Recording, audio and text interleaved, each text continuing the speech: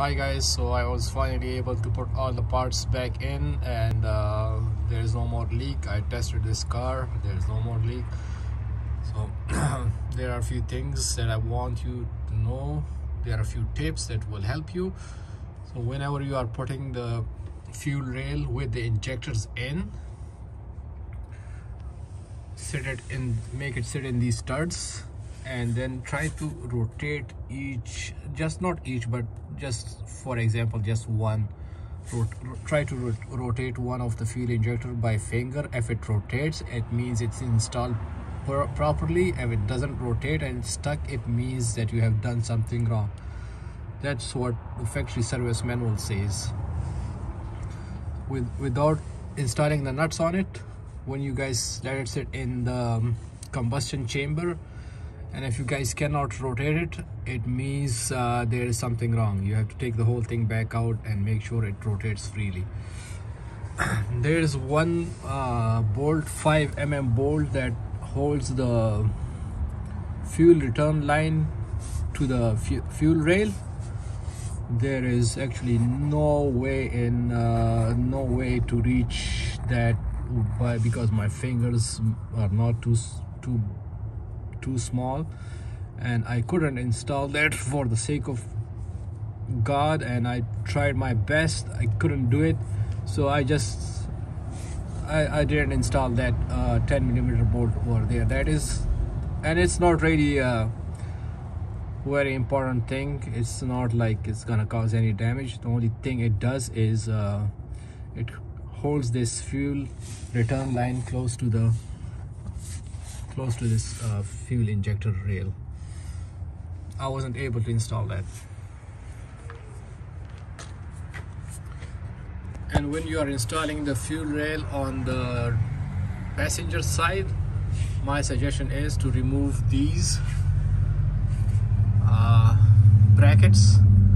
And once you remove these brackets, then you can you can drop the fuel rail straight in here without maneuvering it here and there. And of course you have to remove this bracket. I've shown it to you guys in the previous video. Other than that, everything went smooth. The torque spec for this union bolt on both is 29 foot-pounds. That's the only thing you need to worry about. 29 foot-pound on this one, and then 29 foot-pound on that one. And for these nuts that holds the injector rail, fuel rail, it's the 15 foot-pounds. So 15 on both sides, and that side and this side, on the passenger side and on the driver side, and the rest is just snug fit. These are the most critical things that you guys need to worry about foot-pounds.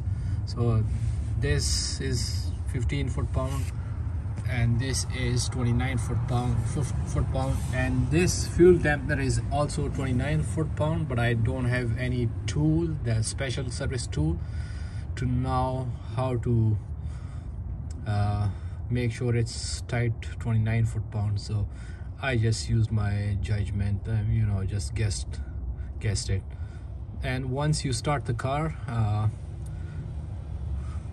check over here if there is any leak, get it tight, and check the fuel rail, look for leaks, and everything should be fine. If it leaks, stop the car immediately, otherwise it's gonna catch fire, because mine was leaking pretty bad, and actually it was just a stroke of good luck that it didn't catch fire. And I'm not sure for how long it was leaking.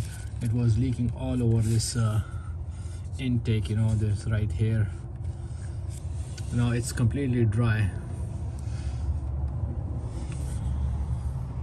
Let me start the car.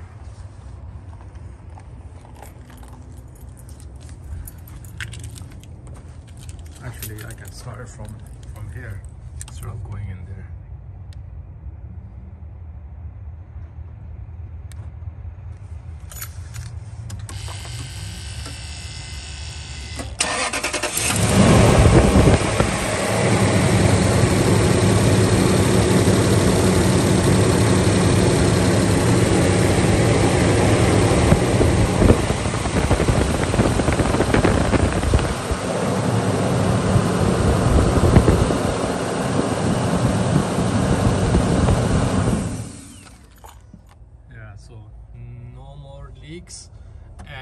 guys remove these are actually stamped, labeled. You guys won't mix it up. It says front right, rear right.